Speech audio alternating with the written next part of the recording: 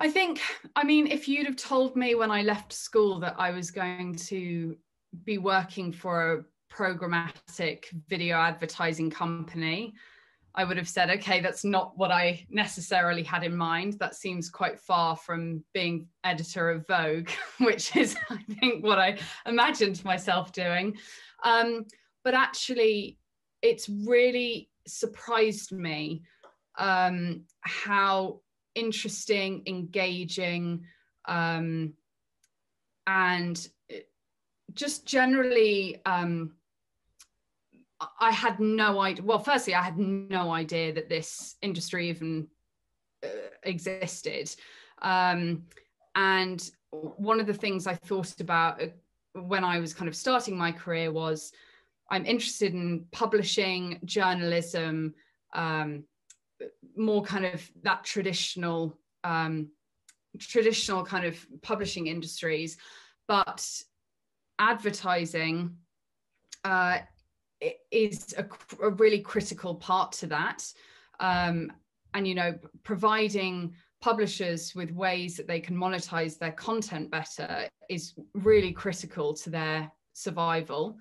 I think growing up as a millennial with the internet being free, you know, you get used to thinking, well, this is just a given, you know, I'm entitled to being able to access whatever I want, whenever I want on the internet.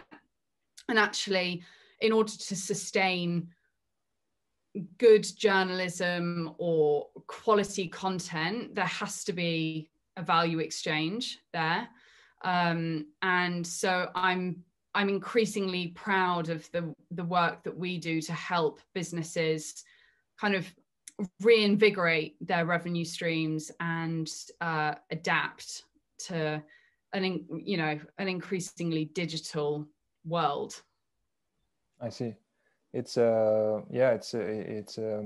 think it's a transition. I mean, you said you didn't have any idea about the programmatic industry, but maybe because it didn't exist. I mean, it's very recent, right? It's something I learned about like a few years ago, and it's you know, this balance you mentioned between producing good content and making a living doing it, because it's becoming the price of advertising has been dropping. I mean, that real estate has been less and less kind of, I'm not going to say valuable, but less and less monetizable. You know, I'm making air quotes there.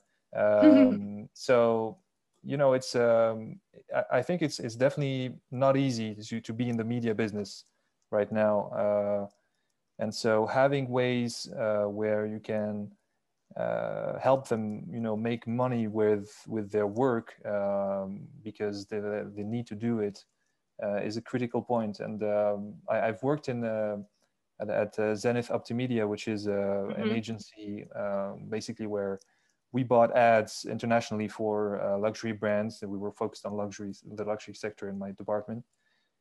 And the brands have all the power. I mean, the media were partners, but at the end of the day, it was so competitive that we could switch from a media to another, and they definitely don't have the, you know, the most favorable side of the negotiation table. It wasn't that way.